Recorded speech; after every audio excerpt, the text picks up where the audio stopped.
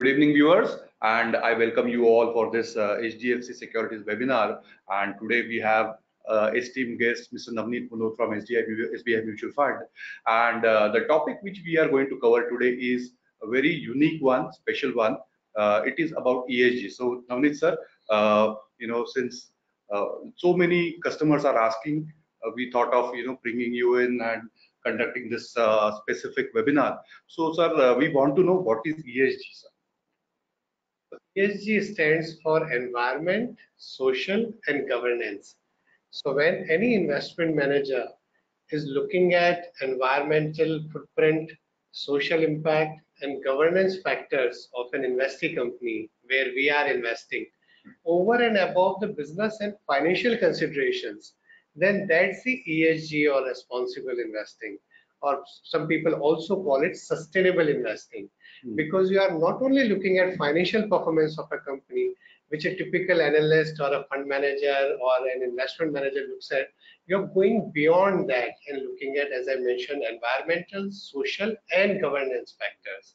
And this is kind of becoming a very big phenomena globally. Yes, right. So because that that's where many of our Indian investors as well as NRI clients, they were asking. So how big is this phenomena, and when SBI as a mutual fund house AMC, what triggered you to venture into this particular thing? So globally it's becoming quite big.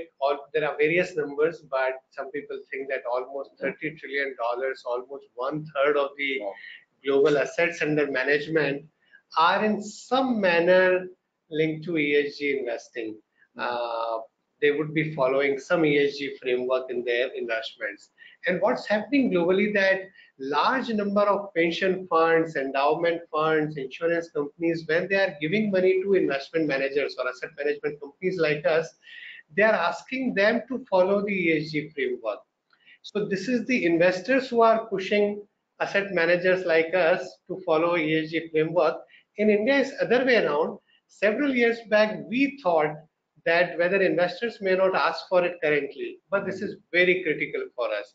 So as a large AMC, as a responsible AMC, as part of our value system, as part of our risk management strategy, we also believe this is our fiduciary responsibility. We are trustee of other people's money, and we think that the best way we can serve our customers, and we are also part of a larger society, a larger community. So our best interests are served by maximizing long-term returns on a risk-adjusted basis and not trying to maximize the short-term profitability. And for that, it's important that we look beyond financial performance, because, as I mentioned, even a risk management. So if you don't pay attention to environmental factors or to social factors, social impact, then it can impact the financial performance at some point in time. So several years back, we started more with the G, which was the governance factor. So we started voting in the AGM and EGM of our investing companies before SEBI made it voluntary and then mandatory. And then, of course, now almost all AMCs are doing it. And we started a couple of years back, we started looking at the E and S factors also. And we were the first AMC to adopt the CFA Institute's Asset Manager Code of Conduct, which is signed by more than 1,000 asset managers globally. We were the first mutual fund in India to do that, which is basically committing to a very high standards of ethical and professional standards. Recently, sometime back, we signed the United Nations Principles of Responsible Investing. BRI is a group of large investors who commit to the ESG framework. They disclose their policies, they disclose their processes, they engage with their investing companies, so on and so forth. And we are part of various other kinds of organizations and initiatives. And in India particularly, because the awareness is very limited, we have been doing variety of things. I just give one example. So we were a member of CII's Integrated Reporting Lab, IR Lab. So basically, companies give you an annual report where there is mostly financial information, but an integrated report is, which is part of the corporate reporting consortium globally. And integrated reporting looks at intellectual capital, natural capital, social capital that a company has. In fact, as an asset management company, we decided to come with our own integrated report. What we are asking our companies to do, we have done on our own for our company also. And there are various other things like, so I mean, one of the things that happened a few years back when the coal mines allocations got cancelled by the government because there was a backlash on the coal mining allocations, and we saw the impact on the metal mining power sector companies. And in last few years, there have been several instances, whether it's the move towards BS6 impacting the automobile industry, or recent thing on electric vehicles. We see the situation in terms of pollution in India. India actually, 8 or 9 of the most polluted cities in the world are in India. You look at the water quality and the water levels, you look at the number of deaths from pollution in India, the inequality which we have in the country, lack of innovation, variety of factors that made us realize that we have to look at all of these factors when we are investing. Otherwise, this will create some risk for the company where we are investing. And as a long-term investor, it's very important to pay attention to all of these matters. Certainly, sir. So, I'm sure this was a great value add for all the viewers. Sir, yes, it is a global trend and it has picked up globally. In India, we see less mutual fund houses or very less awareness. So, how do you see the future? Will many of the AMCs will pick up and start following this trend? I think so. So on governance side, we have seen how several of the companies or stocks got impacted because of whether excessive leverage or related party transactions or accounting or audit quality, various things that have happened in last 1 or 2 years, and how markets have punished those companies. You also look at, I talked about the pollution levels in Delhi, and then they move towards this odd even thing in Delhi, and that impacts the, let's say, automobile industry, or the move towards BS6 or electric vehicles. There are a lot of plants that got closed down near the Veladur Lake in Karnataka. We know this one copper plant which is closed, which got closed in Tamil Nadu in Tuticorin. I mean, I can go on and give a lot of examples of how companies got impacted because of the environmental, social, governance factors, and how the investors suffered on those accounts. I think over a period of time, realization will come that it's very, very important for every asset manager. I'll also tell you one more thing. As we become larger and larger, when I say we, meaning institutional investors like us, mutual funds, as we become larger and larger, we won't be able to vote with our feet. What is vote with our feet? If we don't like a company, you just sell the stock and move out, and you buy something else because there is a large universe.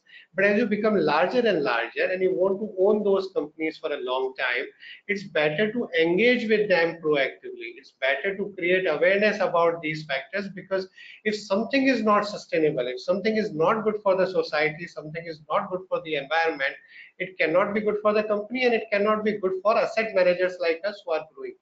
So 10 years back, as an asset management company, we were managing around $5 billion. We were managing around 25,000 crores. Today, we are managing almost like 3.5 lakh crores plus on the mutual fund side, almost same on PMS. Will become even larger. And I think it's our responsibility, and there are so many other asset managers like us, it's our responsibility that whatever is good for the society, whatever is good for environment is good for the economy, whatever is good for the economy is good for corporate sector, whatever is good for them is good for us. And as an investment community, I think we have a responsibility, and I think we also have the ability to drive change among the companies. If I'll take 1 more minute to explain something interesting.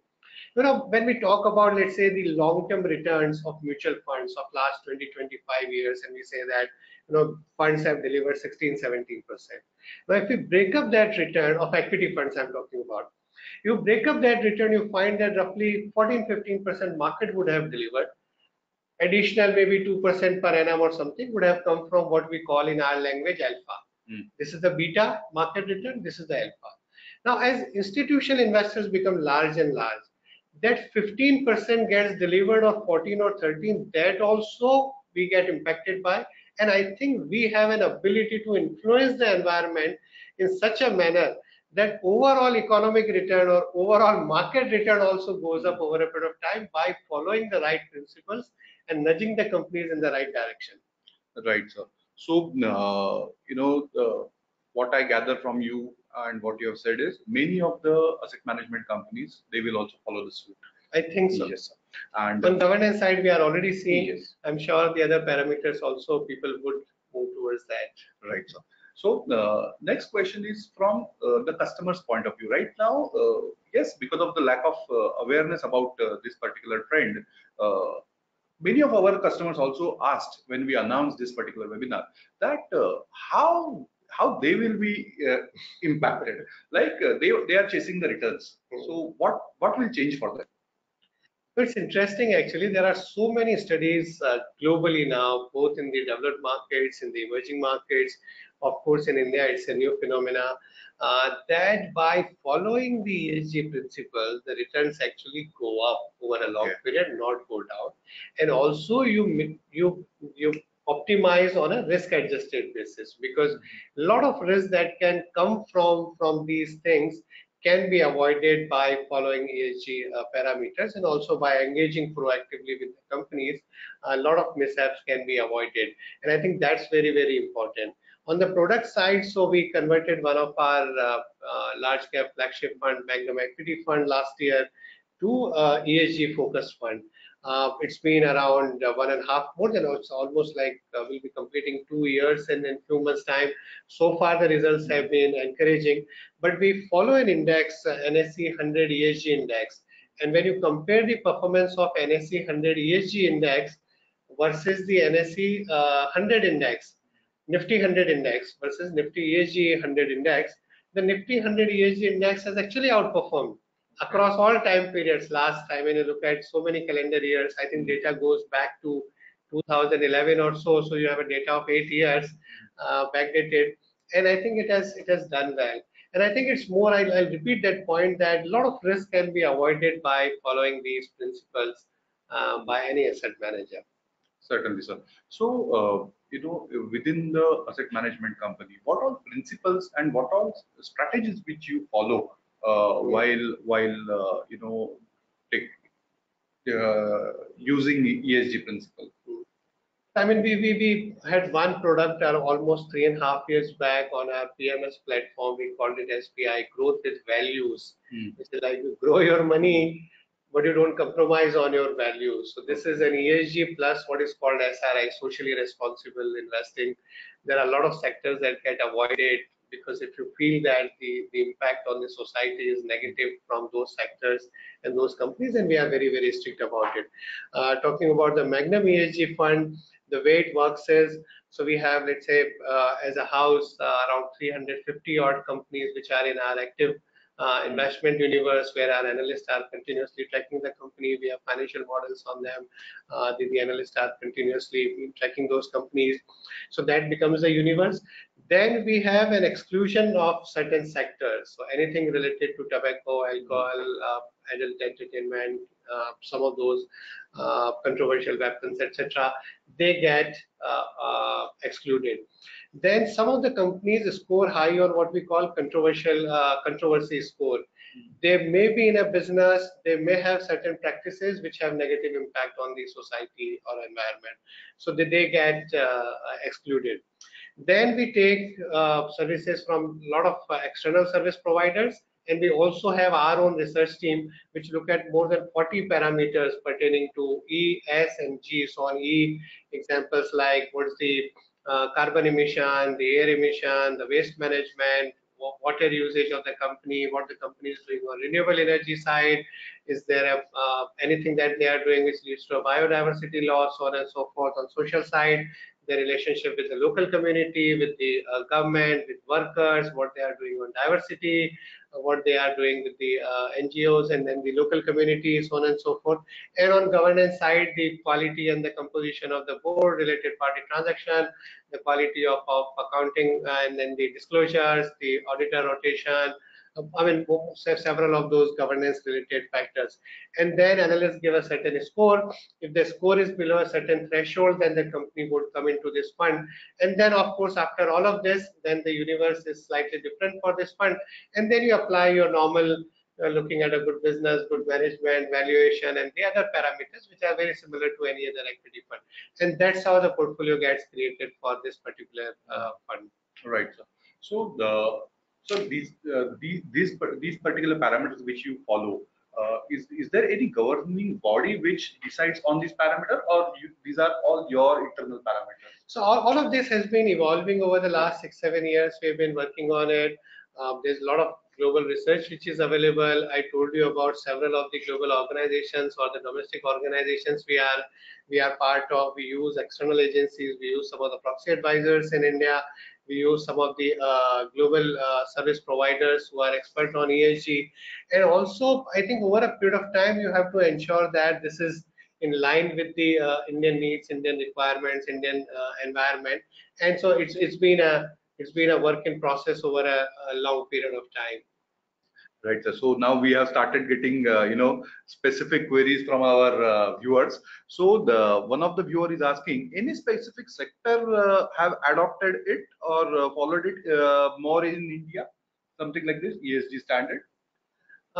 When we look at, I think the adoption by several of the sectors, we find that there are companies across all sectors which have been working hard on improving their score on the ESG front. They are doing a lot in terms of doing the right thing, also providing right kind of disclosures to the investors like us.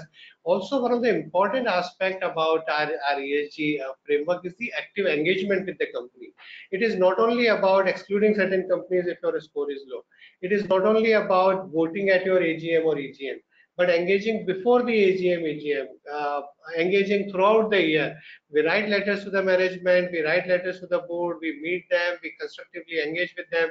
I give an example. We are part of an initiative called Climate Action 100 Plus, which is by a global initiative of several investors like us. We are probably the only investor in India, where they've identified 160 companies which contribute the most to the carbon emissions globally. And there are 4 companies in India. For 2 of those companies, we have joined as co-lead investors. We are engaging with these companies that how we highlight these issues to them, that over a period of time, you have to bring down your carbon emission, you have to put right new processes in place, you have to change your disclosure standards. There's something called TCFD, a task force on climate related climate risk financial disclosure. Why don't you adopt that, and various other things. So engagement is very critical, and across sectors there could be some or the other issues. And by the way, every sector will have its own unique issues.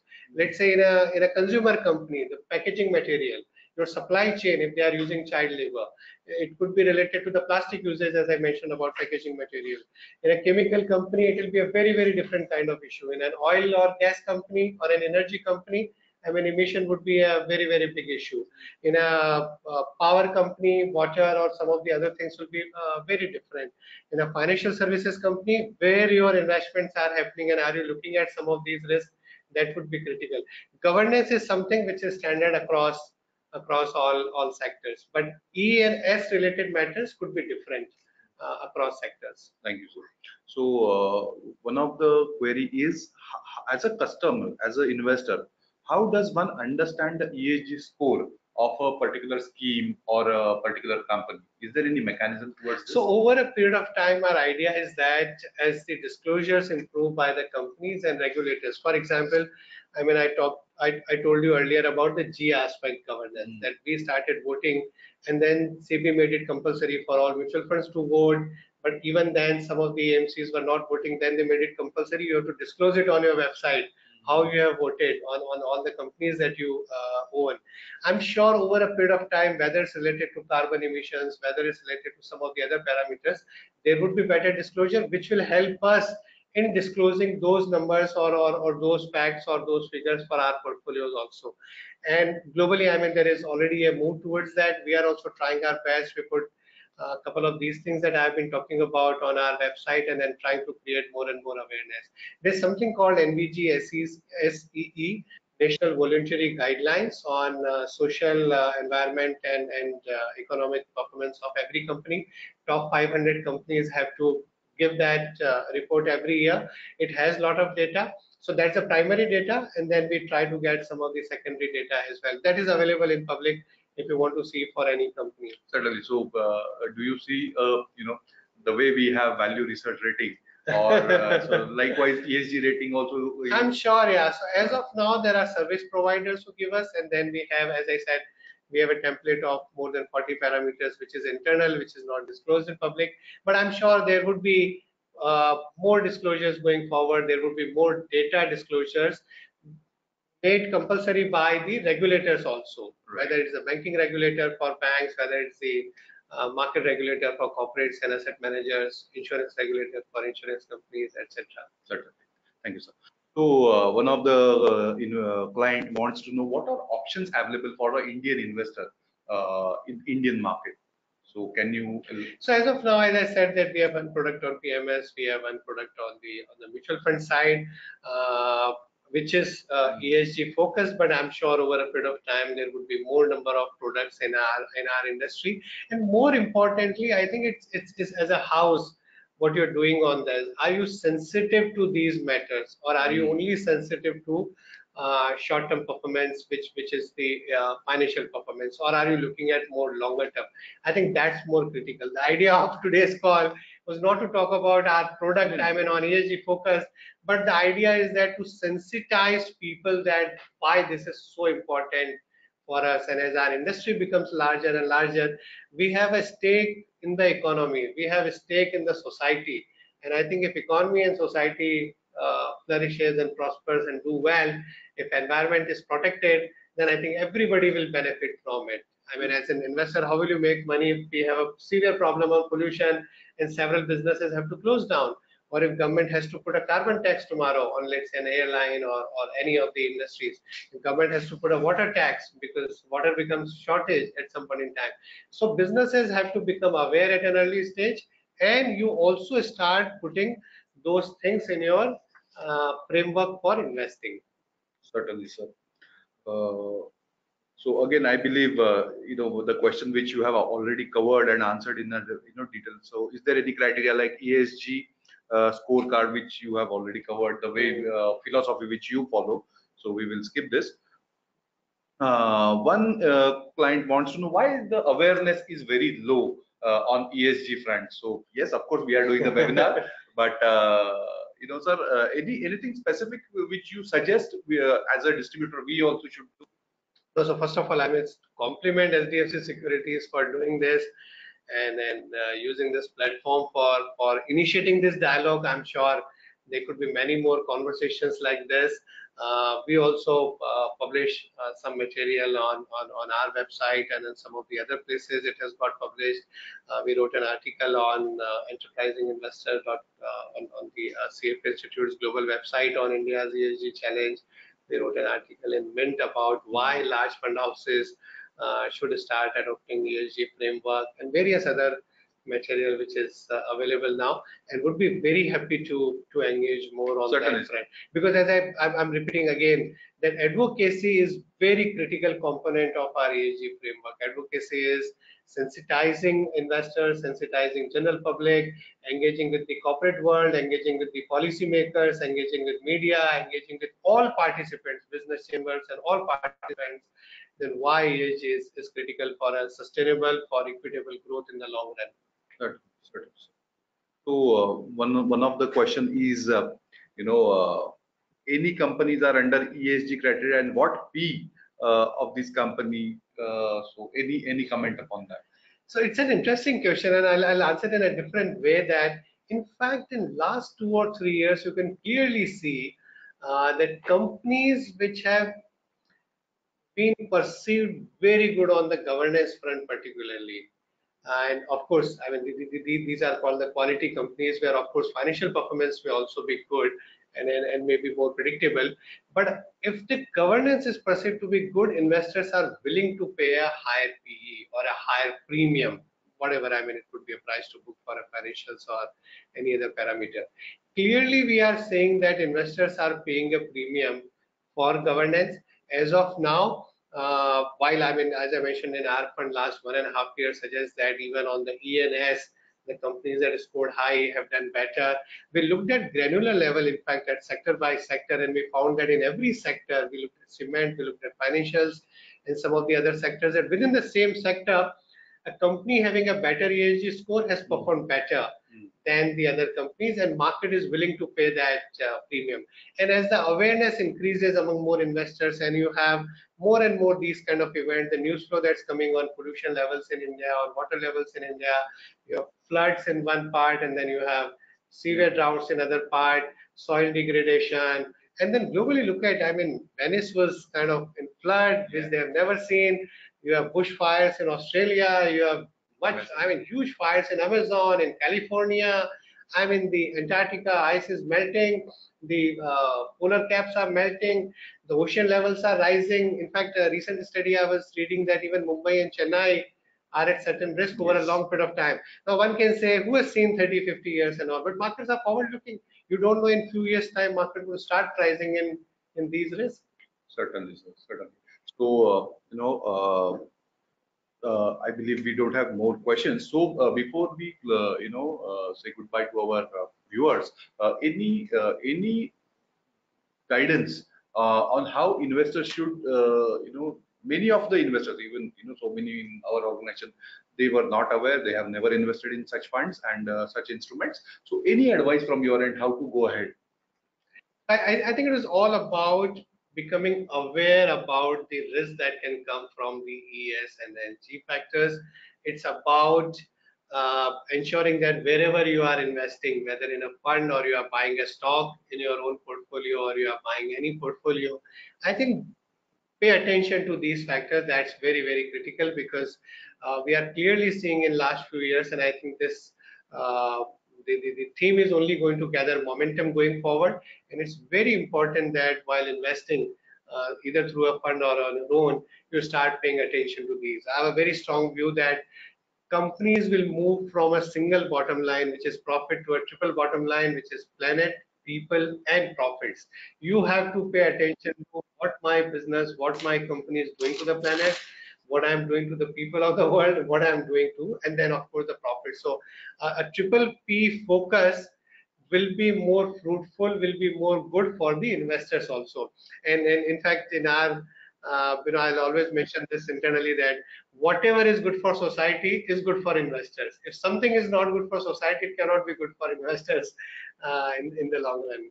Certainly, sir. That was actually a very grand thought. Uh, and I sincerely thank you for giving this input and shaping the thought process of our investors and of course us. Sir, we have received one query. What would be the extent of ESG based investment in India? So, any number which you want to share? So as of now, I mean, if you think about it as a house, I mean, we are one of the largest AMC in India. We have this framework.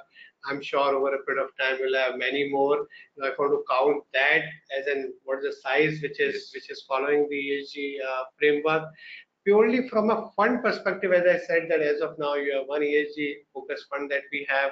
You have something on PMS. I'm sure there could be few products here and there in India. But when you compare that with the total size of the mutual fund industry or the total size of the overall financial markets, then it's not very high today. But we are moving in the right direction. I'm sure it'll only gather steam going forward. Certainly, sir. So, sir, thank you so much for this such a wonderful and delightful interaction with our investors. And I'm sure there was a huge value add about ESG, the philosophy, what parameters you look at, the size of the industry, what is happening in the world, and how it is, what kind of parameters which are affecting the industry, the growth, the returns. And thank you once again for giving us your time. Thank you. Thank you so much. Thank you.